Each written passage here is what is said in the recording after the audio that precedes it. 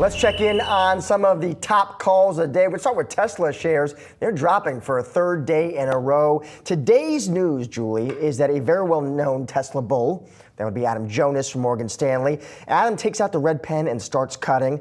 Does maintain his buy rating, we want to stress that, but does cut his price target, takes that down to 320, and tells his clients the company could report a loss this year based on GAAP accounting. EV demand slowing, he tells them. Companies are dumping their EVs. Hybrids competing for the marginal EV buyer, he says. And this coming, of course, as Tesla stock has really suffered a rough slide so far this year. We're down about 30% now. Yeah, I mean, you could argue even that Jonas is a little bit late to the party. I mean, a lot of what he talks about in his note is stuff that other people who are not as sanguine on Tesla have been talking about in this market already. One of the interesting points here, he says that Tesla's product is relatively aged.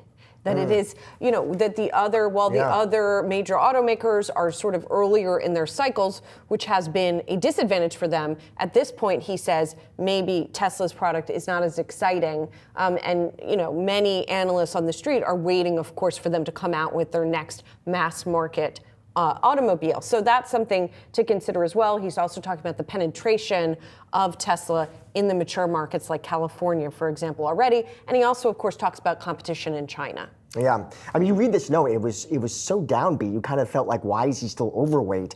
He explains to his clients, listen, because I think it's an auto stock, but I also think this is an energy play, an AI play, a robotics play. So he's sticking with it, despite what he acknowledges is just overwhelmingly, he says, bearish sentiment at this point.